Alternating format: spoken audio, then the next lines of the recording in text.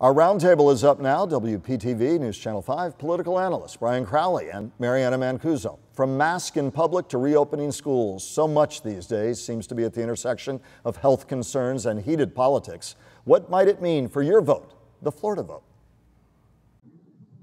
Well, there's so much complexity in everything we're doing now because of the COVID-19 pandemic. And with the schools, it makes it very complicated. And teachers are irate about what's going on. Parents are concerned on all different aspects of education. If you're working parents and you can't send kids to school, you're worried about that. You don't want to keep your kids at home necessarily. Everybody's afraid that, that COVID could spread in the schools, and we've seen some evidence of that. I don't envy any of the people in this decision-making process. How does it impact people's decision on who they vote for? In terms of who protected me, who did what they needed to do, who respected my rights, and on and on and on. Brian, briefly.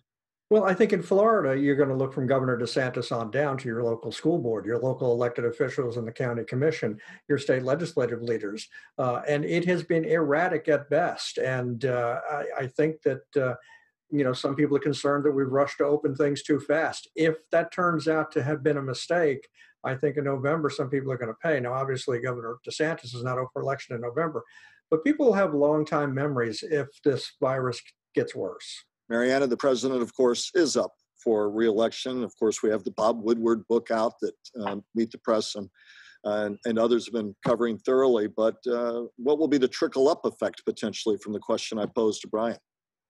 Well, the trickle-up effect is going to be, were these people safe during this time? Were they protected?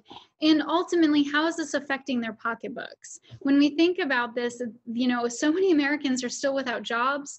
They're struggling to make ends meet, and now they're being told they have to send their kids back to school. So really, November, it's not that far away, and their memories are not that short that they're going to forget about any of this. And the calculus will be for each person, those who think they should be sending their children back to school might have a decidedly different point of view than those who think it's rushed and could make their decision as they go into the ballot box. A new Florida poll, though, out last week, an NBC News Marist poll shows a tie. I know Brian loves polls, so we had to work one in. Mary Anna, your take, the race tightening as we knew it would here in Florida, and we're going to hear lots more polls in a race that many say will be right down to the wire in this pivotal state.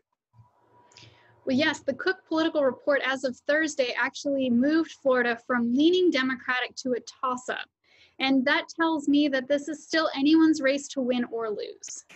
Brian, talk about the president was in Jupiter last week talking about the environment.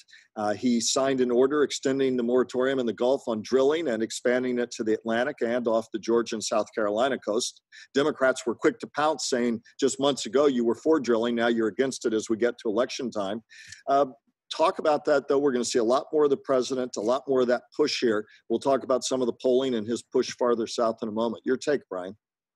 Well, he was in part of Congressman Brian Mast's district. I don't think it was any coincidence that he was talking a great deal about the Everglades and the environment. I also believe that if Trump wins re-election, he'll go back to allowing oil drilling off the coast because, and it's not a criticism, that's just his nature. That's the kind of thing he sees a potential to make money, and he'll drill off the coast. And we've seen that all over the country where environmental regulations have been tossed out to allow oil drilling and other things like that. So I don't think Florida will be exempt. And I think that's something that Brian Mast's constituents are going to have to think about as they vote in this election. On Thursday, Kamala Harris went to Miami-Dade. At the Miami Herald, as they put it, she and her husband managed to meet together or separately with non-Cuban Hispanics, Black voters, college graduates, and Jewish voters across Miami. Separately, Politico said Mark Caputo had an interesting article talking about the fact that a new poll found Biden underperforming Hillary Clinton's 2016 margins over Donald Trump in the county in Miami-Dade, where Democrats, as he put it, need to run up the score to offset losses elsewhere. Mary Anna, first, your take. Joe Biden is definitely struggling with the Cuban vote down in Miami, and they will need to do everything they possibly can because, look, when it comes to winning Florida, it's going to be a tough time to win the votes that you need without the Cuban or Latino vote. Brian, help people as we look to election night. We tend to look at a map: North Florida, I-4 corridor, South Florida, big Democratic strongholds here. Does that still hold true in some respect? Walk our people through a quick primer, Brian, as you've covered so many campaigns, of what we'll be looking for and where these strengths will play and where the candidates will make their big pushes to collect votes and support in the run-up to Election Day.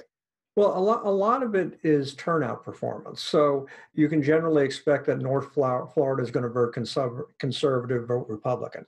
But again, it's what percentage of voters turn out, how big is that push? You know that Palm Beach County, Broward, and Miami-Dade are going to vote Democrat largely. But again, how big? By how big a margin? How many Democrats show up? Will Republicans surprise people and show up in bigger numbers than they have in the past?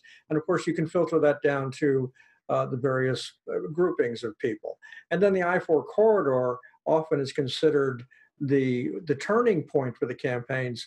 And I always think that's a little overplayed, because unless the candidates do well in their home bases, South Florida, North Florida, there becomes too much ground for somebody to make up in the I-4 corridor. So every corner of the state is critical. You have to do well and where you're expected to do well and exceed those expectations in the whatever counties you think are your strongholds. And then you have a little more margin for error in the swing counties. Brian, as we move to Election Day, still COVID will dominate the conversation. The Republicans pushing hard on the law and order theme. Where will the economy be? I mean, really thematically, it seems those are the things that President Trump will either win re-election or Joe Biden will make his case there. Do you see anything changing the landscape demonstrably in terms of those being the key drivers? Anything else top of mind for you? As I always say, the economy, and of course we now add to that the pandemic.